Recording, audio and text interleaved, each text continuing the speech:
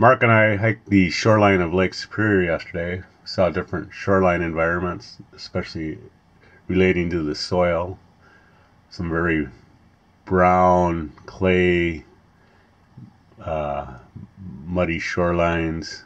Then there were sandy shorelines, kind of a tannish colored sand to those shorelines. And also saw some shorelines that were very dark, and we speculated that was probably weathered hematite that basically weathered out of the bedrock in the little sand particles essentially and accumulated along certain areas of the beach, just high energy environments that would carry it and deposit it. And so we found one spot maybe 20 feet long, 3 feet wide, 4 feet wide, 7-8 inches deep anyway. Didn't quite dig all the way through the layers. So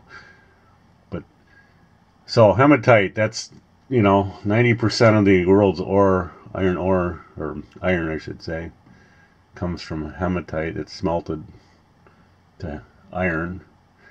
And this is actually a better form of hematite. I mean, this is actually magnetite. It's highly attracted to magnets, and magnetite and hematite are very similar, just different oxides of iron. And this actually very strongly attracted to magnets, the magnetite.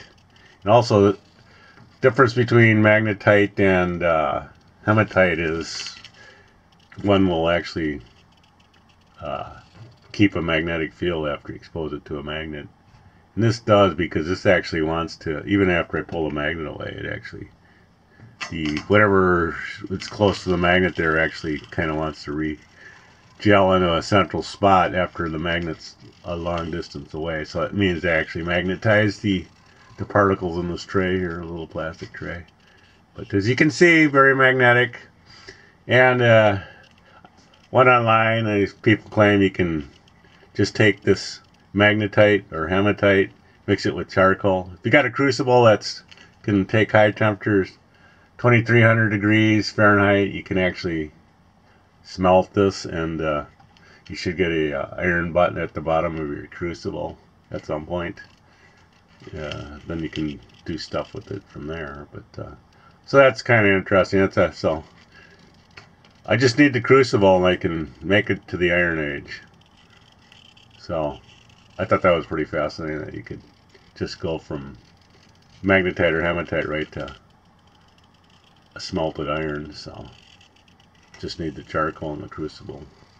Would be a fun science experiment. It looked like that one spot we were at had like, hundreds and hundreds of pounds of iron potentially right in that little spot. So I pulled the magnet away. There's some kind of residual effect. The particles are obviously magnetized and attracted to each other. So that's why I'm claiming this is magnetite, not hematite. At least a good portion of it's magnetite.